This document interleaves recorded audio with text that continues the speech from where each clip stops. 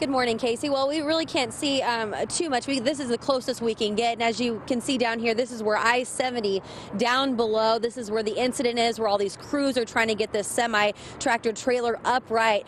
Now, what happened earlier this morning is the semi driver was going on the westbound lanes to southbound 435, and he rolled over.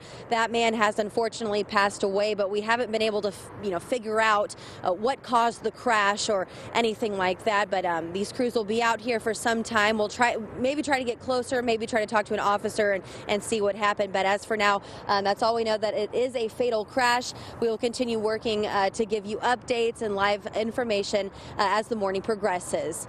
In Kansas City, Missouri, Sarah Plake, 41 Action News.